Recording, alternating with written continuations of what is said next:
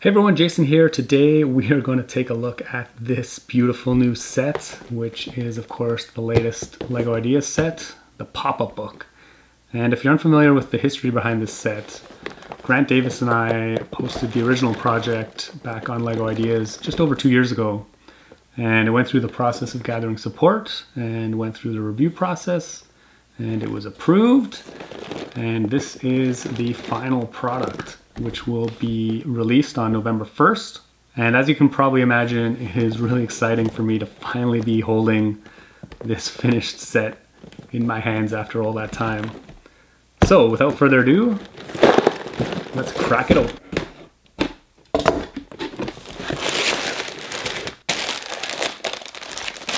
First, we'll take a quick look at the instruction manual. On the first page is some information about Grant and me, which is pretty standard for LEGO Ideas sets.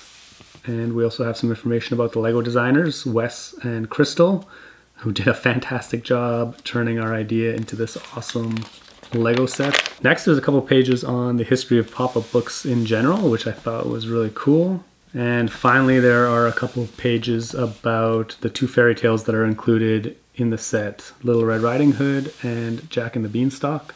Now, onto the parts, which do come in 6 numbered bags, but I have opened them all up and laid them out so we can take a closer look. There are a lot of dark green basic plates and bricks for building the book itself. Also, quite a few bricks with studs on their sides in black and dark green. And here we come across the tiles, a lot of them in brown and tan, for building the decoration on the outside of the book and also for the pages. Interestingly enough, during one of the interviews I did for this project, I said that this was one of my favorite pieces, and the set comes with 32 of them, which I thought was pretty appropriate. And here we have the absolutely gorgeous tile, 8x16 printed tile for the cover of the book. And of course, here we have the 1x6 printed tiles with Grant's and my surname on them, which is obviously really exciting for us. Here are the minifigs, which we'll take a closer look at in a second. Some Technic bits, and we'll finish up with a lot of colorful slopes and curved slopes as well. For minifigs, we get 4 plus a microfig. For Little Red Riding Hood, we get Grandma, the Wolf, and Red. And for Jack and the Beanstalk, we get a minifig giant and a micro scale Jack. I especially like the printing on the giant's torso. It has some cool little details like the goose and the golden egg, and also the printing on the wolf's head, which has lipstick and Grandma's glasses. Here they are from the back.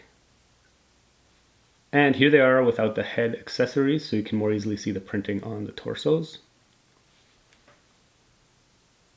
Okay, let's build this thing. I actually did shoot video of me building the model, but I'll probably just post that as a separate video for those of you who are interested in seeing how it goes together. So what do we get? We get the book itself. We get the scenery inserts for the Little Red Riding Hood story, as well as the Jack and the Beanstalk story, and they both share these 2 small little scenery pieces as well. The book is the same size as the one Grant and I proposed in our original idea, but of course it looks 100 times better. It is this dark green with brown accents, modeled off traditional leather-bound books with this gold inlaid printing, which obviously looks beautiful.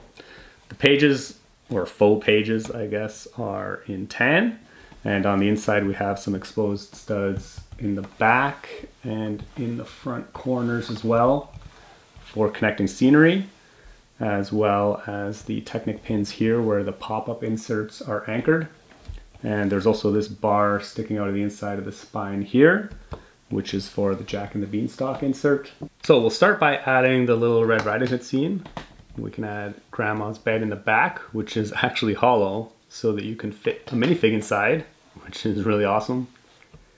Then we'll put in the little coffee table and some of the decoration in the front. Each of the pop-up inserts has a pin on either end of it, and those pins just insert into the Technic bricks on either side of the inside of the book. The front of the cottage is very nicely decorated. We have a nice little chimney up the side here. The door can open and close, and it has some nice wooden framing around it. We also have this nice colorful, probably straw thatched roof. In the back, there is a fire burning in the fireplace, which is pretty cool. Each of the inserts is hinged in the center, which is what allows them to fold up when we close the book. And at the bottom of each end of the insert are a couple of Technic holes, which are allowed to slide along this axle at the anchor point. And this mechanism is pretty much exactly the same as the one that Grant and I used in our original submission, which is pretty cool.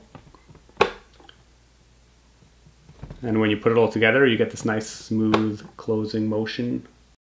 Now, in order to switch scenes, all we have to do is pop out the cottage insert. Then we'll take out the scenery in the back. First, we'll put the Beanstalk in, which has two clips at the bottom of it, which clip onto that bar.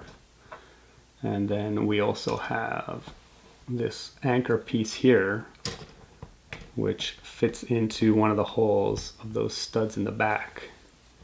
And we'll just take a look at this first. It's actually really, really cool.